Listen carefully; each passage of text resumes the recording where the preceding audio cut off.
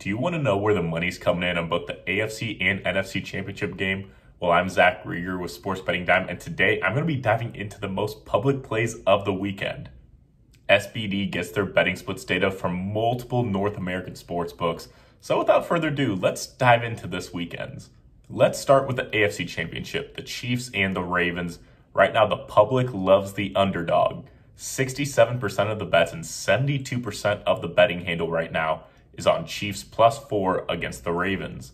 Then when it comes to the total, over under 44, the splits are pretty even. When it comes to the bet percentage, 47% of the bets are on over, and then 53% of the bets are on under. But there's a huge discrepancy when it comes to the money. 90% of the money right now is on over 44 in Chiefs Ravens. Then moving to the NFC Championship, Lions, 49ers, some of the same. The public also loves the underdog. They love Detroit. And how can you not with this story? 70% of the bets and 68% of the money are on Lions +7.5 right now against the Niners. Then when it comes to bet percentage and money percentage, bettors like the under. Right now, 74% of the bets are on under 52 with 77% of the money. So there you have it. Those are the latest betting splits right now in the NFL.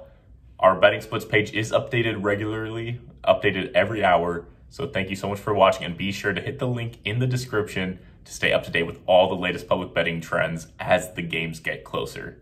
Happy betting.